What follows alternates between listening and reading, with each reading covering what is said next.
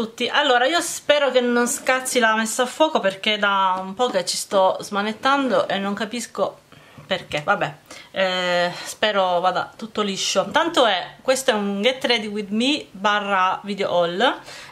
Non ho fatto un video a parte perché sono poche cose, però le proviamo insieme, già che ci sono, anche se io almeno una volta le ho già provate.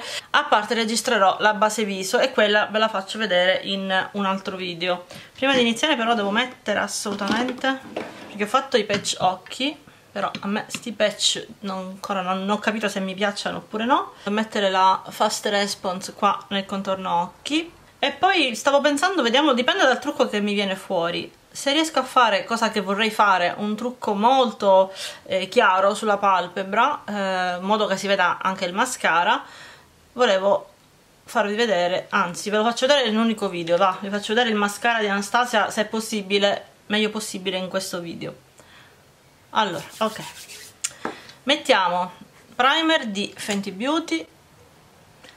Adesso mi sta piacendo, solo che ci stiamo ancora studiando. Il fatto è che è trasparente, quindi io sempre preferirei qualcosa di leggermente uniformante, però a livello di funzione, di tenuta del trucco, nulla da dire. Poi secondo me questo d'estate, essendo così bello cioè un primer bello potente, ecco, quello sì. L'unica cosa che a volte con alcuni ombretti mi sembra fin troppo appiccicoso. Allora, questo turbante che vedete, di questo colore osceno, era bianco. Siccome con la tinta che faccio si era un po' macchiato, allora l'ho infilato in lavatrice con delle cose che dovevo colorare con coloreria italiana, nera.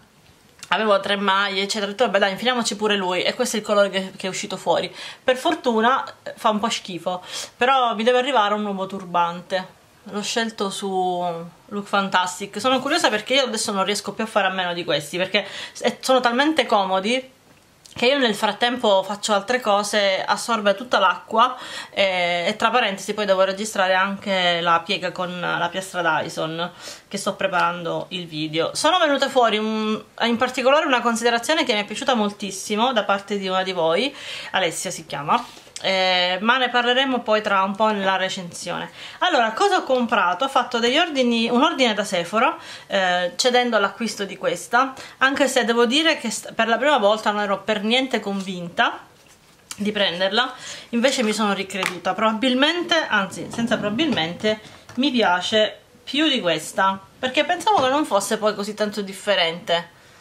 vedendola online. Invece devo dire che mi sono follemente innamorata di questi 3 colori. Allora, io l'altro giorno ho usato tutti questi 4. Questo è l'unico che non mi fa particolarmente impazzire. Poi magari vi faccio vedere gli swatches alla luce naturale fuori, cioè fuori di là. Adesso mi trucco. La mia idea sarebbe quella di usare praticamente solo questo e un pochino di questo. Facciamo una cosa, prima metto il color panna solito che metto, questo qua. Io ho un'altra cosa nuova da utilizzare, in realtà aspetto ancora tutto il resto delle cose che mi devono arrivare da Look Fantastic, perché mi è arrivata questa, perché come ho spiegato in un altro video, Look Fantastic ha 2 magazzini, quindi a volte un unico ordine potrebbe arrivarvi da 2 posti diversi, è normale, succede perché si stanno un po' organizzando per la Brexit, ve l'ho già detto.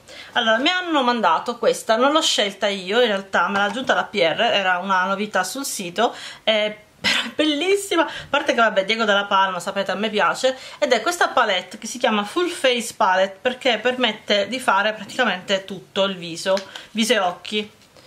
Però io adesso userò solo alcune cose. In dotazione c'è anche questo pennello doppio, che non è per niente male, perché è un pennello occhi generico, ci potete secondo me sia applicare che sfumare, è un pennello viso. Vabbè, adesso non lo userò, però mi era venuto in mente che c'è questo panna opaco. Provo a usare lui, vediamo com'è, perché se è pensato sia... ah vabbè, va benissimo, perfetto, perché se è pensato sia per il viso che per gli occhi, magari non mi aspetto una pigmentazione sufficiente, invece va bene anche per qua sotto il sopracciglio. Però io mi sa che come colore da transizione non uso quello di Natasha Denona perché è troppo rosato, io vorrei rimanere un pochino più neutra. Quindi prendo questo. Questo è il primo video che io registro dall'inizio della fase 2, quindi insomma l'umore sì, diciamo che non è molto diverso da prima, un po' diverso sì, nel senso che due cose che mi hanno sicuramente dato una bella botta di vita positiva, il fatto che io sia potuta andare a trovare mia mamma, e anche tantissimo, questo devo dire, la mia passeggiata lunga di 8 km andata e ritorno fino al fiume. Quello devo dire mi ha rimesso al mondo, proprio al mondo. Ho messo delle storie su Instagram in cui si vedeva il posto, è bellissimo, comunque a Casalecchio di Reno.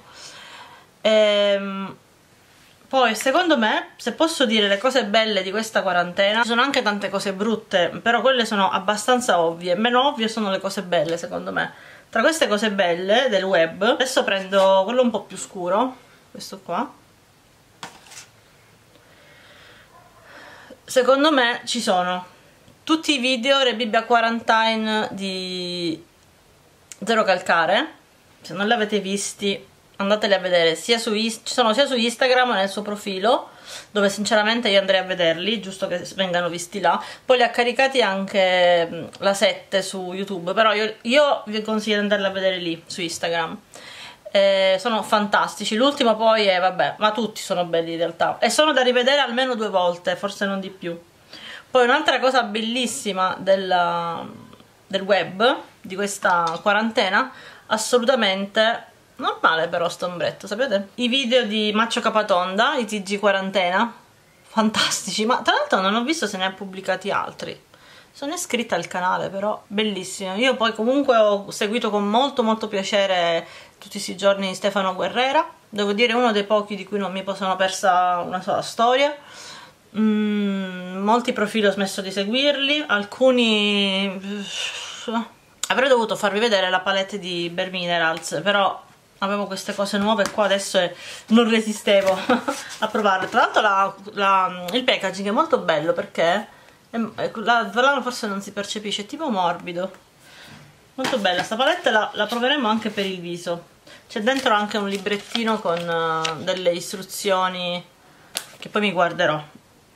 Adesso non vabbè, facciamo di nostro pugno.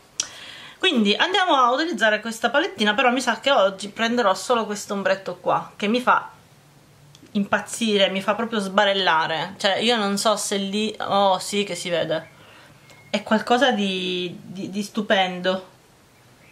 E vado col dito. Io ne voglio 1 chilo di questo ombretto, mamma mia, non rende. Infatti io questa palettina la vedevo sempre, l'ho vista da Tascia De Nonna, dove di solito tra l'altro rendono anche molto bene i colori, pure più di quel che sono in realtà. Oh, non riuscivo a convincermi, la guardavo, la riguardavo in vari video, in varie cose, dicevo no, non la prendo. Poi ho fatto questo ordine SEPHORA e ho detto vabbè dai, ormai le hai prese tutte, che vuoi fare? Non la prendi? No ragazzi, è stupendo. Purtroppo ve lo dico, qualche sbrillino cade, sono piccolissimi veramente, però poi col correttore, appena mettete il correttore spariscono. Non riesco a toglierli prima, quello no, perché un po' no, niente, vabbè, poi col correttore vanno via, cioè non si notano più. Allora metto la matita di L'Oreal nella rima interna superiore e vi faccio vedere che non si stampa sotto, ed è una cosa che non mi succede con nessuna matita attualmente in mio possesso, e anche con quella di Marc Jacobs che pure mi piace tantissimo, questa qua. Per esempio Simona non dà questo problema, a me un po' mi si stampa sotto. Questo non lo so se è una questione di velocità di asciugatura, boh. Guardate come già cambia la definizione dell'occhio, cioè potrei non mettere altro, è bellissimo. Infatti spero presto di potermi ripassare il tatuaggio infrascigliare. Vorrei farlo più intenso, se trovo il coraggio. Devo chiamare Wanda, chissà quando potrò. E un'altra cosa che andrò a fare, non questo mese perché ho l'assicurazione della macchina, ma spero il mese prossimo, magari non più tardi, di fare il resto della fronte col Botox, soprattutto perché qua mi si sta formando il solco. Prima che mi si formi, insomma, corro ai ripari prima. Allora, vi faccio vedere adesso il mascara di Anastasia Beverly Hills. Allora, intanto le vado a piegare, perché comunque io, sapete, le piego sempre. Questo è il piegaciglia di Mulak. E il mascara di Anastasia Beverly Hills, sono arrivata alla conclusione che ne devo mettere una passata e basta. Ed è già potentissimo.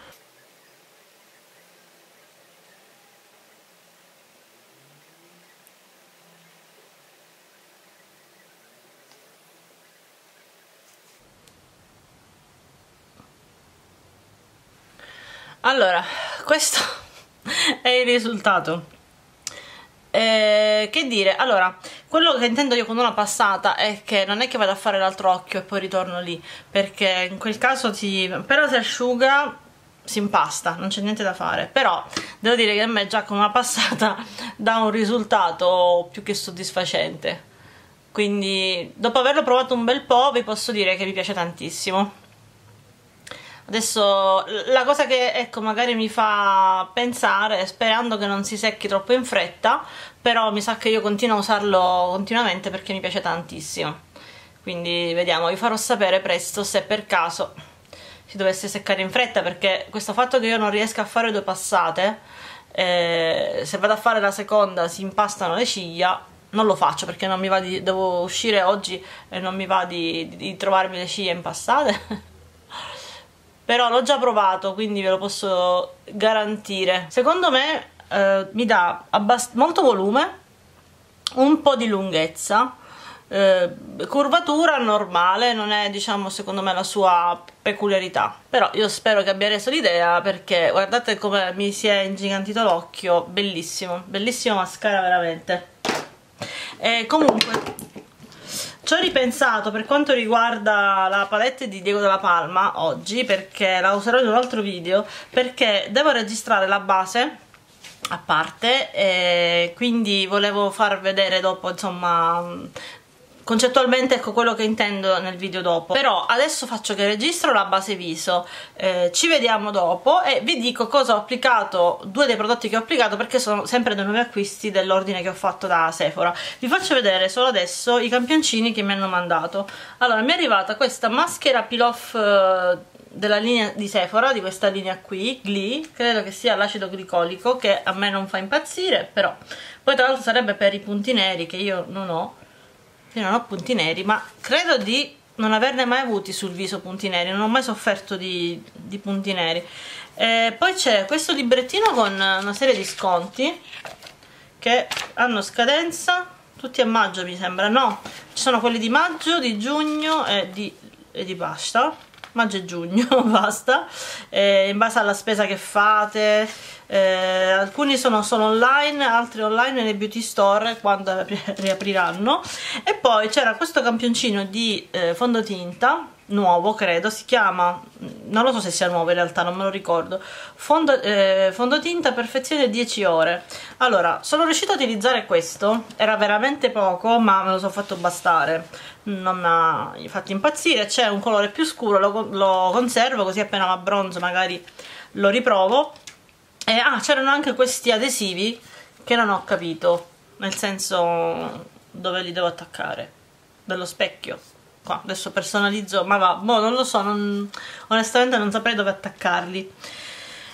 Quindi questo è quello che ho ordinato. Altre 2 cose che ho ordinato, e ve le faccio vedere perché ce le ho qua, le userò ovviamente per farci la base viso, sono le spugnette di Emax Design. Le ho ricomprate perché mi era rimasta solo una di questa, però non è la mia preferita. Le mie preferite sono in assoluto queste nere, cioè io proprio impazzisco per queste nere. Mi piacciono anche queste rosa, ma queste nere mi piacciono di più, e tra l'altro non so per quale motivo, ma sono anche quelle che mi sono durate di più. Comunque sappiate che io con questa confezione qua ci ho fatto un anno. Ho guardato su Amazon e le avevo comprate ad aprile dell'anno scorso, quindi un anno, 6 spugnette. Poi in realtà va un po' a fortuna, perché alcune magari possono durarvi anche di più. L'altra cosa che ho ordinato sono invece le mini spugnette Real Techniques, queste qua, Miracle, come si chiamano? 4 mini Miracle Complexion Sponge. Devo dire che mi piacciono tantissimo. Quelle di Lidl, che sono queste qua, una e l'altra qua che è diventata ormai inutilizzabile, sono dure, sono durate poco. e già adesso non mi piacciono, non mi piace come stendono il correttore, è lì la differenza, quindi non è che siano tutte uguali le spugnette, questo è importante, non sono assolutamente tutte uguali. E quindi queste sono le spugnette. No, ecco cosa mi stavo dimenticando di raccontarvi. Mi stavo dimenticando di raccontarvi che l'altro giorno è lunedì, il 4 maggio, oggi è l'8. Oggi è? No, oggi è il 7, pensate voi alla cognizione del tempo. Oggi è il 7 maggio, nel frattempo metto anche la protezione solare. A proposito, visto che tantissimi di voi mi stanno scrivendo in privato anche su Instagram sulla protezione solare 50, allora io al momento sto usando questa perché riesco ancora a utilizzarla, però vi dico sinceramente che per quanto sia ottima, secondo me col caldo, cioè col caldo serio, quello di 40 gradi, questa non lo so se io riesco a utilizzarla. Adesso la sto utilizzando evitando di mettere la crema idratante, quindi metto giusto il siero e basta. Però ecco, sappiate che continuo a preferire la ISDIN Fusion Water. Infatti mi sa che ne ho un pochino dell'anno scorso, la finisco e ricompro quella per l'estate. Ragazzi, la Fusion Water di ISDIN, se avete la pelle mista, credo sia veramente l'unica protezione solare che io sia mai riuscita a utilizzare. Le ho usate altre, ne ho provate anche di La Roche-Posay, tutto quello che volete, ma quella è veramente super, super leggera. Quindi, ok, mi sa che la metto un po' anche nel collo magari. Stavo dicendo che un'altra cosa che ho comprato, allora l'avevo vista da Silvia Saidori, però non ho comprato quello che ha preso lei, ne ho comprato uno che costava meno, era molto meglio, molto ben recensito, l'ho fatto vedere anche a un mio amico che lavora in officina e me l'ha straconsigliato, mi ha detto guarda sembra una bomba, infatti l'ho comprato. Sto parlando del booster per far partire l'auto, avviatore per batteria per auto, ce l'ho di là, ve lo faccio vedere poi quando ci vediamo alla luce naturale perché ho la scatola di là, anche se l'apparecchio ce l'ho in macchina. Niente, è una bomba, cioè io poi vi racconto anche come è andata, come l'ho fatta partire perché ero cagata in mano. Quindi vado a registrare la base viso, poi mi asciugo i capelli, poi mi faccio la piega col Dyson, quindi voi mi vedrete super wow. Eccomi qua. Allora, per quanto riguarda le guance, le altre due cose che ho comprato sul sito Sephora e che vi mostro l'applicazione poi nel video della base, sono questi due, uno di Zoeva e uno di Fenty Beauty. Allora, questo di Fenty Beauty ovviamente l'ho visto da Cherry Pandemonium, ma non manca a dirlo, ed è un bronzer in crema. Devo dire che come prime tre applicazioni, perché oggi è stata la terza, mi è piaciuto, il colore mi andrà meglio tra poco, ma va bene così, cioè diciamo che avevo preventivato questa eventualità, molto molto molto modulabile, niente, per ora mi è piaciuto, soprattutto il concetto di... cioè mi piace l'effetto che mi dà sul viso, mi soddisfa a livello di finish che voglio vedere sul mio viso. Della base vi parlerò nel prossimo video, so che molti di voi stanno impazzendo, manco fossero chissà quale segreto, però preferisco parlarne nell'altro video. Mentre come blush ho usato questo prodotto di Zoeva che in realtà nasce come, vabbè, illuminante, in realtà dice multi-use face powder, cioè sul sito Sephora viene chiamato illuminante. Questo è il colore, si chiama Supreme ed è questo colore stupendo, bellissimo, che mi piace tantissimo sulle guance. Io sono in fissa con questo tipo di prodotto sulle guance, cioè praticamente i blush opachi non li uso, però vi devo far vedere, cioè dovete vedere l'applicazione perché secondo me ha bisogno di un determinato tipo di pennello, non rende bene, per esempio già vedo che col dito funziona ancora meglio, lo devo provare perché secondo me va proprio, guardate che bello, vedete, ha questo effetto, però se lo mettete con un pennello con le setole naturali per esempio, sembra fare le, come si chiamano? Non le macchie, sembrano tipo sbrillocchi grossi, invece così proprio si riesce a rompere la perla molto bene. Ma vi rimando al prossimo video. L'ultima cosa che vi faccio vedere meglio con questa luce è la palettina di Natasha Denona. Guardate, io sto ombretto sugli occhi, mi fa impazzire. Ah, vi dico anche cosa ho messo sulle labbra ovviamente, anche se ve l'ho già fatto vedere. Allora, questa è la palettina, guardate cosa non è questo colore, si chiama Galaxia. So che alcuni di questi ombretti in realtà, cioè io vabbè sto sempre a cadere dalle nuvole, sono presenti in altre palette. Industrial per esempio il secondo, so che non mi ricordo però il nome della palette da cui è stato diciamo prelevato. No vabbè, io l'altro giorno ho fatto un trucco con questi due insieme e nella piega questo. Ciao, bellissimo. Tra l'altro sembra chiaro, ma sulla palpebra dava giusta profondità. Questo è il colore di transizione, l'unico colore che è un po' così, un po'. Vabbè, visto così non mi dice niente. Poi devo vederlo sull'occhio, è questo qua. Devo dire che sono contenta di averla presa, anche se ero partita convinta ma proprio convinta di non prenderla. Faccio vedere sulla mano, ma vi dico che sull'occhio sono più belli. Vabbè, magari prossimamente, non vi prometto niente perché poi magari non li faccio e devo essere, diciamo, ispirata. Questi sono gli ombretti. Sulle labbra ho messo questo che è diventato il mio rossetto preferito. Anche se usiamo le mascherine, ragazzi, io comunque ho anche per stare in casa, cioè il piacere di vedermi col rossetto è questo qua, ed è il L'Oreal Brilliant Signature, e questo è il colore Be Outstanding, che secondo me è stupendo. Ah, mi stavo dimenticando, vi dicevo del booster per la macchina, questo qua, che è una figata pazzesca. L'ho pagato 63 euro. Ce ne sono vari, ma mi sono basata un po' sulle recensioni ovviamente. Allora, questa è la scatola. L'apparecchio di per sé è di questa dimensione, quindi guardate, è proprio piccino. Ce l'ho in macchina, quindi fisicamente non ce l'ho. Voi all'interno trovate questo, l'apparecchietto, il cavo, questo qui, dovrebbe essere qua dentro. Sì, questo cavo che è USB-C, che tra l'altro con i telefoni di nuova generazione è utilissimo. Perché? Perché oltre a essere un booster per far avviare la batteria, funziona anche come power bank da ben, ma ve lo dico, c'era tipo 12.000 mAh, qualcosa del genere. Adesso non mi ricordo più. Sì, e in più funziona anche come torcia, ha una lampadina che vi fa anche da torcia, quindi da tenere in macchina è la vita, anche perché è comodo, perché non avete bisogno di un'altra, se avete problemi con la batteria voi ma anche altri, non avete problemi con il fatto di posizionare un'altra macchina vicina, magari è in un posto in cui non si riesce. Insomma, è un accessorio che sinceramente volevo avere in macchina e mi sento più tranquilla. Cosa è successo? Mi è arrivato domenica e lunedì poi si sarebbe potuto uscire per andare ad esempio da mia mamma. Cosa ho fatto? Prendo sto coso, scendo, io non l'ho mai fatta, non l'ho neanche mai vista far partire, nel senso me l'hanno fatta partire ma io non ho guardato dove attaccavano i cavi. Vabbè, arrivo giù, apro il coso della batteria e vedo che non ci sono scritti i poli, qual è il polo positivo, qual è il polo negativo. Cerco le foto su internet, non trovo niente. Vabbè, mando le foto a mio fratello, lui poi mi dice qual è il polo positivo, ma io ormai ero avvilita e sono ritornata a casa. L'indomani mattina però ho detto vabbè dai, ci riprovo, attacco i cavi, la macchina parte, si spegne dopo pochi secondi e comincia a lampeggiare la spia dell'apparecchio e fare anche un suono. Ho detto oddio, che è successo? Nelle istruzioni diceva che è come se io l'avessi messi invertiti, ma non era così.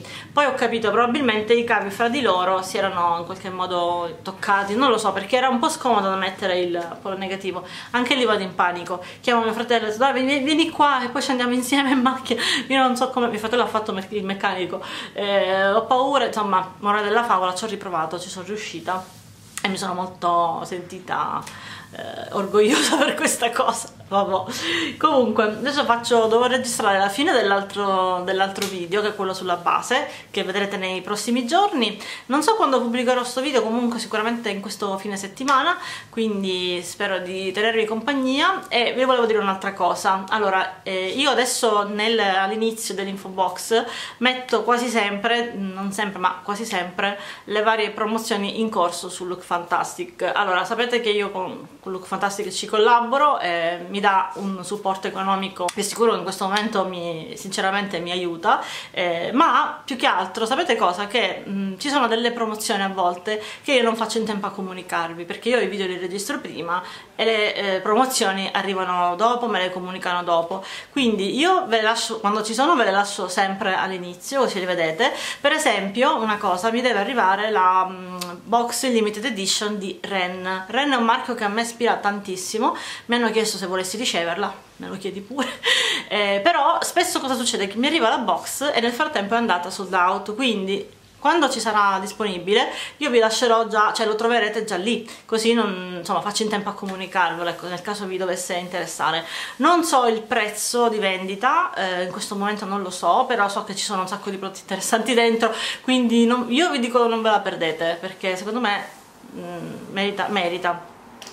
Poi che altro vi volevo dire? Che ci dovrebbero essere degli sconti questo fine settimana, mi hanno detto che ci sono degli sconti, quindi per esempio ci sono dei prodotti che normalmente sono scontabili col mio codice, stavolta non lo sono perché sono già scontati, quindi insomma vi lascio tutto nell'info box. Io con questo ho finito, ci vediamo al prossimo video, ciao!